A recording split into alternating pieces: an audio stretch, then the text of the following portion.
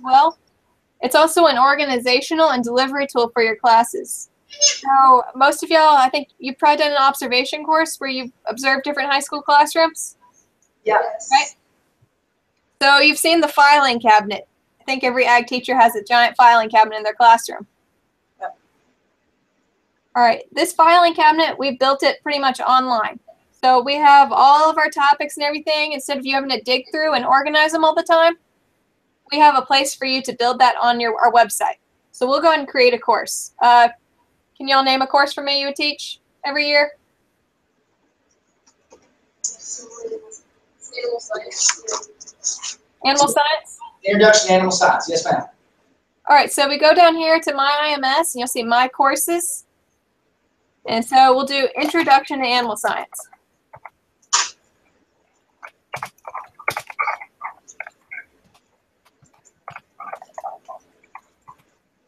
All right, you can add a little description.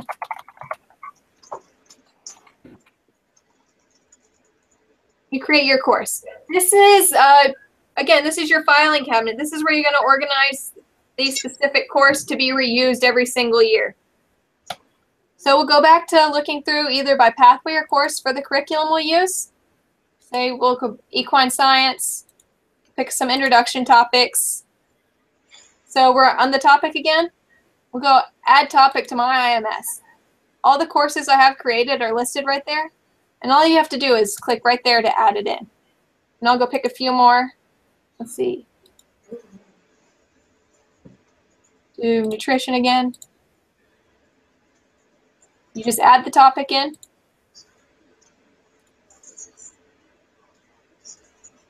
Everyone following along so far? Yeah. All right, so it's simple as that. You're adding all the things that you want to teach in your class. All right, and then we'll go back to My IMS, and you'll click your introduction course here. And we see we have everything we've added from the topics. And so now we can create a syllabus and organize what order we're going to teach this class in so you're ready every year. You know, come this spring semester, we'll have it all ready, organized. You can print everything out, go day by day. So we can organize this however you want. Week 1, February 1st, however you choose. You can design it however your classroom works, you know, block A, name it however you choose. So I like weeks. That's how a lot of syllabuses work, and then you don't have to name it every year.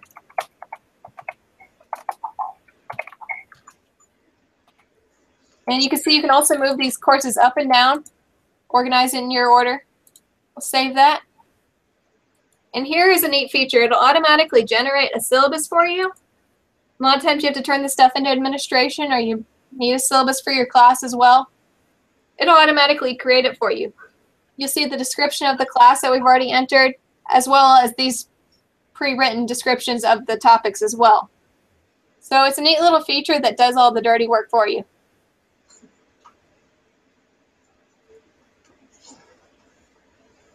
All right, so now we have a course created. Again, this will be used every single year. It's your filing cabinet. Just slow me down if you need to. All right, from here, we'll go and create our individual classes. You go back under your My IMS, and you'll see the My Groups and Exams. We'll go look at Manage Group Members. This would be a list of, you would go in and add all of your students in all of your ag classes. If you use, do y'all use AET? Yep. Yeah. AET? A wonderful thing, you already have AET. Import everyone you have right from the AET website. So you get them, all the students, to put on their emails on their AET, and you'll automatically. There was a comment of happiness. You repeat that? They liked that when you said that. They sounds of joy erupted from. Less work, because the other way takes a little longer. I have to sit here and Bob Jones, you know, you have to do this every year. But so you just use AET, you know, take one day, make sure all your students enter in a good email, and you import them all automatically, and you'll have 200 students, however many are in your program, all uploaded. So these are all the students that I have loaded in my program right now. And these are the groups. This is the class for each year. So we're doing Intro to Animal Science. So we'll create a new group. This will be Intro to Animal Science, Spring 2016.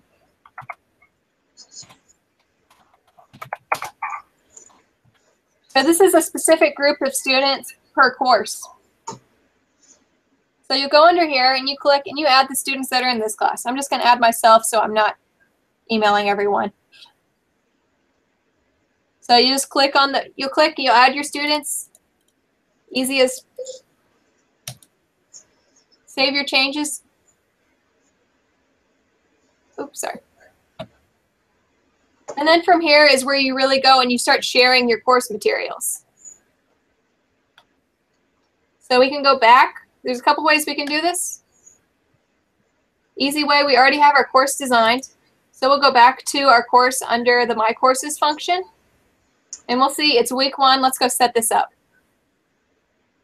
So we already have, this is the topic we've already added to our course. We'll say share with the group. We'll click Intro to Animal Science for Spring 2016. And the neat thing is we can set deadlines. I can put this in the future. So I want this available for, I'm going to be out the first week of February. So I'm going to set this up for, and they need to have it done within that week while I have it sub. So you can set it up kind of how, send it out that day, put deadlines on it. It's kind of your way. You can teach from outside the class or inside. So you can use it however you want. So we'll go through and you can see what you want to send to this group. These are my students in my animal science class for the spring. So I don't want them to have my lesson plan. But I'm going to send them the presentations, an activity, and maybe the student notes.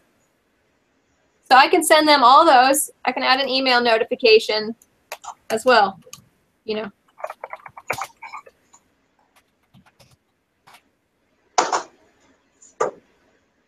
And now I've shared all of that with these students.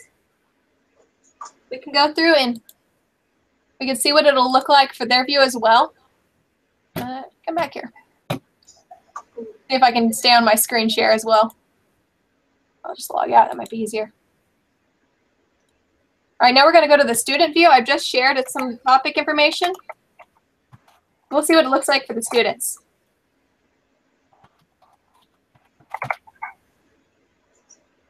So student login, all it is their email, and you select the school they're under. So no passwords, easy to log in. They can't forget anything. They just have to remember an email and their school.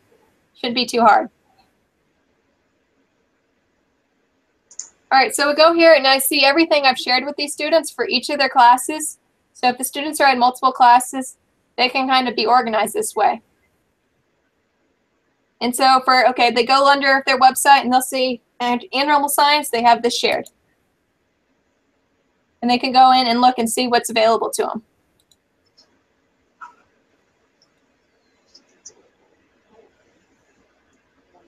And all of this will block out by February 7th. So if they haven't completed these tasks, it'll all go away so they don't do it in time or for your assignment.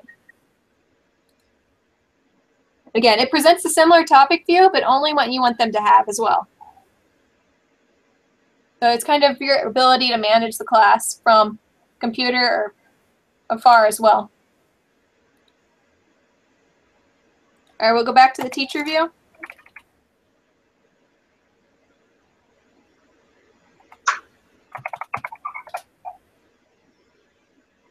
All right, so we'll go back to our class. All right, now we have these students, both Caitlin Kepler's. They reviewed their horse anatomy or livestock feed, whatever topic we sent them. They reviewed that. They've done the exams, or they've done the activities. They've turned them into you. Now we can go to creating exams for them as well. This is really neat because it can be administered completely online, graded. It's all automatic. So just like we're sharing the topics as well, we can customize this. We'll name it Quiz 1. You'll set the date it'll go out as well as end. So we'll set this for, I'll do this for today.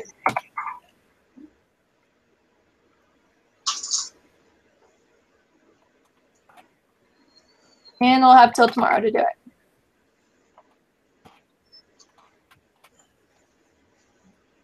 We'll go back, and these are all your courses that you've created. And you'll see it only gives you the topics you've added under your course. So you don't have to filter through every animal science topic every single time. Just the ones you've already selected and designed for your course you're using. All right, so we're just going to do anatomy of the horse. You can choose all of these. You have your class already set up. It's easy to do an end of course exam. You select all the topics and you have access to a complete test bank. That's, I don't know how many questions, but you can easily throw that out at them. 200 question end of course exam. Takes you 5 seconds to make.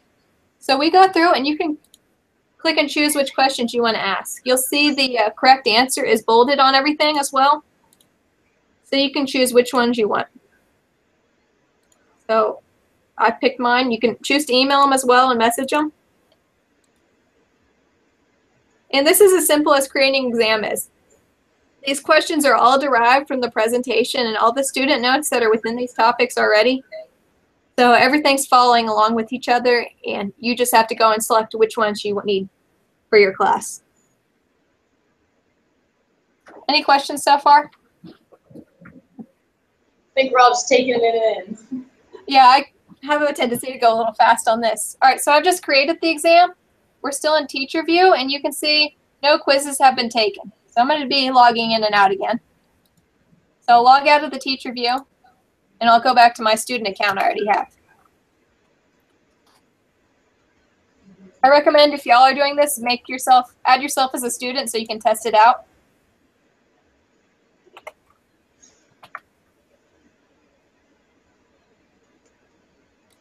The nice thing about IMS, we don't have any limits to students you can add, so you can add as many as you want. I have like 5 of my email accounts on here. It doesn't cut you off. All right, so previously we just had the anatomy of the horse. I only sent the topic over. Now we'll suddenly see we have a quiz popped up. This can be, we can have these email out to the students as well, so if they're not checking their page every day, but this is what their home page will look like. So we'll see we have a 30 question exam, begin exam. All of these questions are randomized in order and as well as the answers here. So if 2 students are sitting next to each other on computers, they're going to be seeing different things no matter what question they're on. Everything will be in different orders. So you go through and you answer your questions.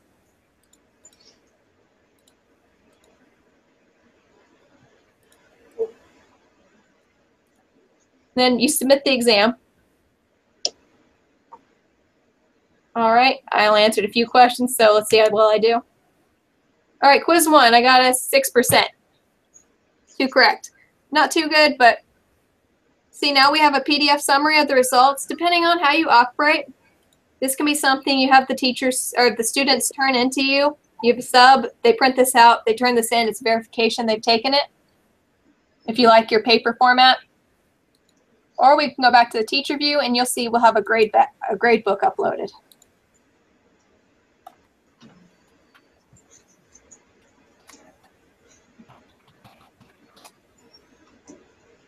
All right, see the grade book, my IMS, my exams grade book. I have a lot under here, you can look.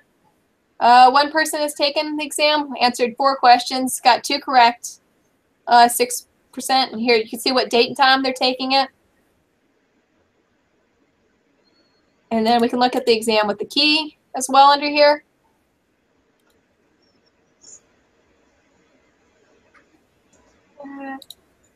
Also, a lot of your grade books will let you import from Excel, so we let you export to Excel. So you've got the grades already. We don't need to type these things 5 times over. So we already have the Excel documented ready for you. So keep everything easy. So far, any questions about the group exams? Nope. Yes? Looks good. All right, you can see as well under here, you can even add, if you go in to edit it after it's created, you can even add a time function. You can set the specific time it's available or time limit. They only have 30 minutes for 30 questions. You can even go back and add that function in depending on how you prefer to administer exams. We do everything on the website, so it can be the ag teacher's choice. You're not forced to use any of our functions. So you can do it exactly to your preference. All right, so we've gone through the grade book. We've gone through how to use all of our content and share it. Now, I'm sure you'll probably use your own content as well, and we allow that in our courses. So we're going to go back. You have your Intro to Animal Science. Let's see. Anatomy of the horse. We want to add our own file to this. I have my own PowerPoint about this lesson, so I can go in and I can name it. Choose a link or a file, and it's as simple as just uploading anything from what you already have on your computer. Simple as that. It'll be a. Let's see. You have PowerPoint here. Yeah. And there it is. It's available on your specific topic. This won't be put onto the IMS website, but it'll be available under your profile. And now I have my own custom PowerPoint within the website. So I can go and I can share that PowerPoint as well. See, you see my PowerPoint? So it's not just sharing our curriculum, it's a way to share your own. Did I miss anything? I don't think so. I feel like I moved through it pretty quickly. We can also, I guess one more point, test questions. You can add in your own exam questions as well. You can see we already have ours. These are the ones that we went through when I uploaded all the exam questions. I don't like these questions, so I'm going to go make my own. And you can add in multiple correct answers and write your own questions to be used. So you could actually use this website without actually using any of our material and just use it as a delivery service. But again, everything is totally changeable, customizable, with no limits on how you can utilize any of our features. You can ignore one and use the other. It's supposed to be geared toward your specific classroom because we know every classroom works differently. Is there anything that I need to clear up or show more detail? Hey guys, do we have any questions about the utilization? Can you tell us one more time, please, how many different lessons were in there? There's over 300 topics. Okay, 300 topics. And that's over 3,000 files. That would be the PowerPoints, lesson plans, things like that. Note sheets, tests, and keys. Sure. So quite a bit of material on here. And video, now here's the next question for you. How can they search and find things easily? Like you showed them how to look through a course, how to look through a topic. Are these items labeled? Like can they pull up, type into that search bar like a search term and pull up different cross-related topics? Oh, they can pull up topics by titles if they search through the pathway. Okay. Look, I just want to try to make it as easy as possible. Let's say, here we are. We're at the main page. I'm going to give you a challenge, and I want you to show them how quickly they could find lesson plans related to that topic, okay? Are you ready, Ms. Kepler? All right. Okay, here's your challenge. We need to teach about plant propagation.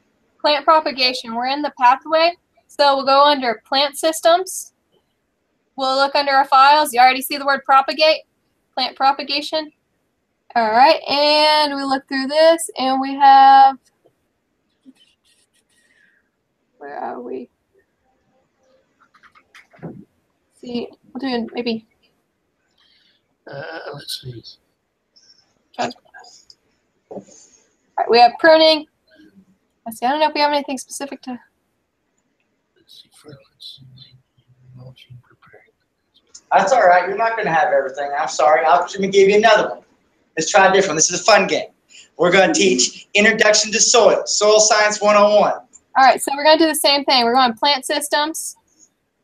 We can look under Soil Science 101. We'll go to Introduction topic. That should Introduction to Horticultural Sciences. That's more of, let's see, yeah, soil formation right here. We have a PowerPoint on soil formation. See if it'll upload on this screen. Soil classification, soil importance. Now we have a soil formation. I don't know if y'all are saying that, but. No, we're not. That's what we're seeing. That's what we saw. We get this. All right. So it's pretty easy to go through, especially this pathway. If you don't use the courses labeled this way. I like the pathway function myself. Sure. So you go and look for beef cattle production. We have anything you need to know. Breeds of beef cattle selecting. It's pretty easy to sort through it through pathways as well. Okay, how many, Dr. Edney may have to answer this, how many different customers do you have right now using Texas A&M IMS online? So that could either be, you could say you got how many schools if you want to, I don't know what numbers you use, but what metric do you share on different users or customers that you're servicing through your software? Oh, holy cow. I mean, that's a number that we've never bothered to look at. I would say that at least 1 in 5 teachers in our state are using it. How many? And you want to tell them, Kirk, how many teachers in the state of Texas? That's 1,700. So I'm thinking maybe 1 in 5 are using the service. Every ag teacher in the state of Mississippi, through a state contract, uses the service, and they're on their 2nd year of that agreement. So I don't know how many ag teachers there are on Mississippi, 100, 120, something like that. Yeah. So it seems to be relatively popular in Mississippi. We have clients in Ohio, have clients in California. Yeah. Spread across the United States. So since one of our goals is that these young people are evaluating some of these sources so that when they're first-year teachers and they're given a budget and have to make financial decisions for the program, they can make informed decisions. And so as they look at this project from IMS, talk to us a little bit about your subscription fee service or how it works. Well, one of the interesting ways that we like to do business is, and your student teachers are aware of this, they have unlimited access to the resource the whole time they are doing their student teaching or their internship. And at the point in time when we cut their access off, which will be sometime after they graduate, they can subscribe to the service based on the number of teachers in their department when they're actively teaching school. Okay. For a 2-teacher department at a school in Pennsylvania, the resource would run $350 for a 2-teacher department. And once your teacher subscribed and we were aware that she was a graduate of Penn State, then we would internally move all of her files and all of her products from her student teaching site to her new school site, where she would be able to log in and access all the materials and things that she created while she was student teaching. That's interesting. That's good. If she waits 3 years and moves to a 2nd school and she subscribes, then we'll simply transfer that stuff to the next school that he or she is at. So it's the kind of resource that what they develop and what they add can follow them all the way along. Or through happenstance, if the technology department decides to come in during the summer while you're at the FFA convention or something and wipe your computer clean, the only files you've lost are the ones that you developed. You would still have access to whatever was residing in IMS online, so you wouldn't have to start from scratch. And we think that's one of the advantages of the program, is the fact that you have access to stuff that's stored on someone else's server. Sure. You don't have to worry what your IT people inadvertently do. Right. Cloud backup is awesome. So I heard you about the teacher fee per school. You also sell student accounts, right? If they can track and take the quizzes and what have you? The student accounts would be part of that subscription service. That's wonderful. So they get everything you've shown them. You get the access if you were in a 2-teacher program for approximately $350 a year. Yes, sir. All right. So we just try and make sure as they learn how to look at this. Guys, you got Dr. Edney here. You got Ms. Kepler. What other questions do you have before we let them get about their curriculum besides talking to us? Yes. There's a lot of single teacher programs. All of that work. Would that be considered the same price. Okay, that's so the question is like, and we do have a predominance of single teacher programs here in Pennsylvania. So the question was, hey, can I cut it in half? Is it 150 for one ag teacher then, or how much is it if you're a single ag teacher program? It will be $250 for a single teacher program. There you go. Then every time you add a teacher, we roll it up $100. And I think the maximum subscription $650 for 5 teachers is our cap, and after that, you can, if you have a 7-teacher department, it's still $650. All flat fees. They like that. That's very good. What other questions do you have? Katie, do you have a question? Yeah, with our student membership. Oh, sorry. With our student membership right now, will our students this spring be able to have student membership? Is that? The student membership is as simple as an email. So something I didn't really go over, you can add like substitutes and make a group of subs. So it's not limited. As long as you have someone's email, you can send them your My IMS materials and make a student account for them, essentially. Yeah, if you wanted to have a group of 5 students that were working on horse judging, you could identify those 5 students as your horse CDE team and push designated materials to them. If y'all were snowed in, heaven forbid, you could identify your students in classes of whatever you chose and push out materials to them you could work on at home. So the My Groups piece gives you lots of different options within there. You can set an expiration date for the groups, or you can leave it open-ended. That's pretty powerful, and that's becoming much more common up here as far as instead of snow days, what they call electronic days, and the students are still responsible. Well, and one thing that Ms. Kepler did mention, or she mentioned to me, but we did not share with y'all, and this is good thinking on her part. Through a project with our State Department of Education, we do have a number of free online resources that teachers can access. And these things are put together in case your principal came to you a week before school started and said, oh, by the way, you're teaching the vet science course, and you're thinking, holy cow, where was this news back in May when I could have got ready for it? But there's a significant number of lesson plans for vet science or several other courses that teachers can access for free. These are not the high quality product that you find in IMS Online. They're designed to be a survival resource, but there's a lot of stuff there, and it is available for free access. Where can they see those? Is that like on the front cover page? Are looking at it? They all see it. They're shaking their head. They know. I didn't know. That's okay. No, we have, to keep all the players in the business happy, we've kind of worked harder at separating those resources from IMS proprietary resources. So if they will go to the website, TX Educational Excellence, and you can punch that up if you like, TXEducationalExcellence.com. Oh, that's on it. But that's on it. That'll do.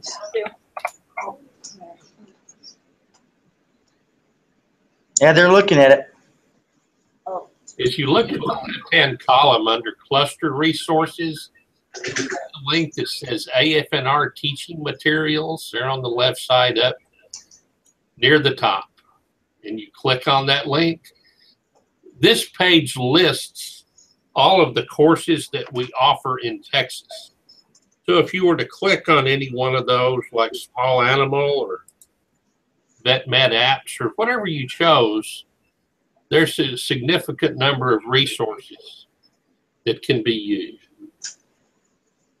These are designed for Texas teachers, obviously, and that's our course naming system, but we certainly don't have any problem with anybody else using them. And one thing that I'm going to try to start working through in my presentations as I go to develop a demo lesson plan, I'm going to start pulling from these materials here, because I think there is some very good content that can be worked with and incorporated there. Sure. I mean, if you taught everything you know to teach about small animals, and then all of a sudden you look down the list and you say, holy cow, here's a lesson about amphibian pets. What will I teach this Tuesday? I know. We'll teach them about amphibian pets. That might be a good choice. Hamsters as pets. Maybe Pennsylvania might have been ahead of Texas in companion animal coursework. This is kind of a recent addition for us. I tell you what, I really appreciate y'all's time. It's been helpful. I think it's made them aware of the resources they have in front of them. Before I let them go, because we have reached that point of the time that I asked for them to allot, do you have any final questions? I don't want to cut them off without you guys getting every question you want answered. No? You okay? All right. Kirk, is there any last things you want to tell them before we log off today?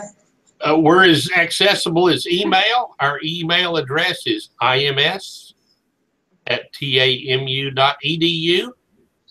We appreciate the opportunity to visit with you today, and just let us know if you have any questions or concerns. We're happy to respond. Thank you, Dr. Foster. Y'all are wonderful. I hope you have a very happy 2016. Thank you so much. Thank you.